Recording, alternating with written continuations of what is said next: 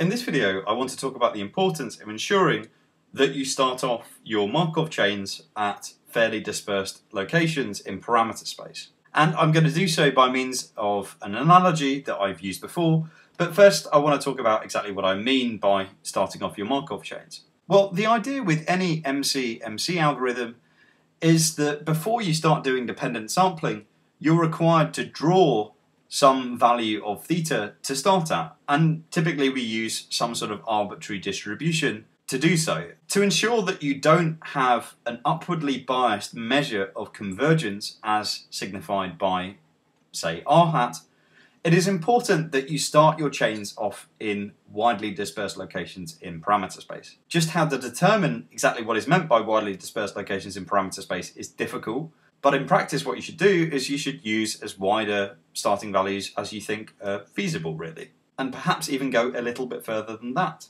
I'm now going to use an analogy to explain the importance of this in more detail. So this analogy comes from a lecture that I saw by Bob Carpenter, but the idea behind what I'm talking about really comes from Gelman and Rubin's paper in 1992, which you can find a link to beneath the video. And the idea behind this analogy is that there exists some house of unknown shape, and we would like to determine its shape. But unfortunately we cannot go in the house, we don't have any pictures of the house, and so we need to find another way. Fortunately, what we do have is a collection of bees.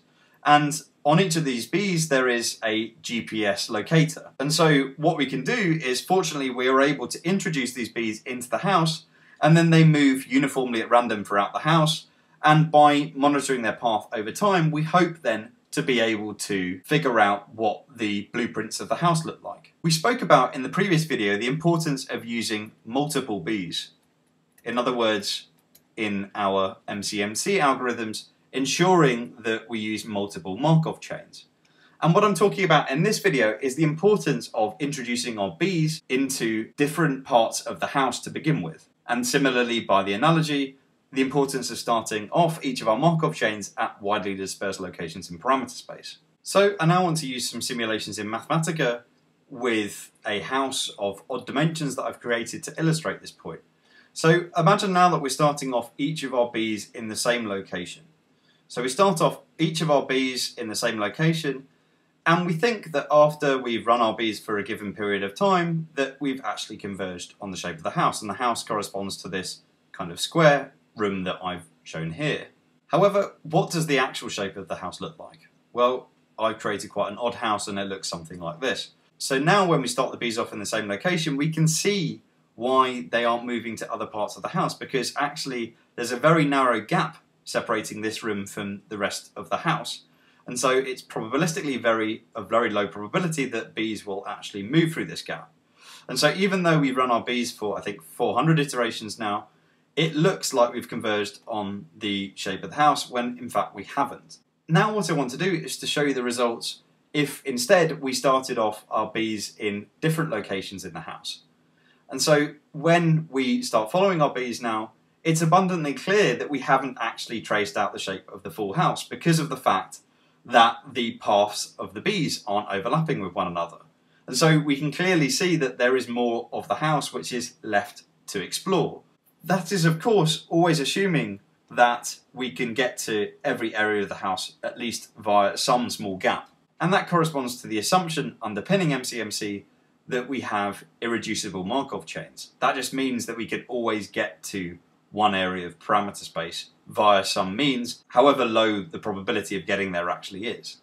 Now, just for a bit of fun, I want to show you what happens if we follow these bees that we start off in dispersed locations over time.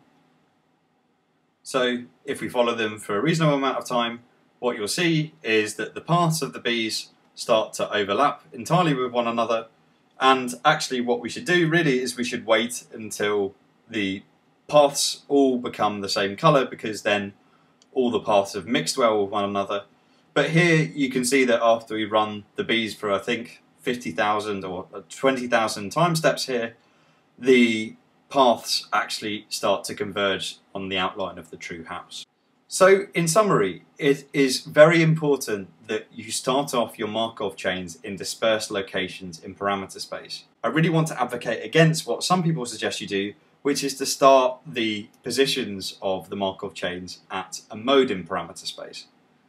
If you do so, it is very easy to be misled into thinking that you've actually converged on the posterior distribution when in fact you haven't. You may not have visited those areas of parameter space which are hard to get to from that mode. For example, if you have a highly multimodal posterior, it may be of extremely small probability that you transition from one of the modes to another one of the modes.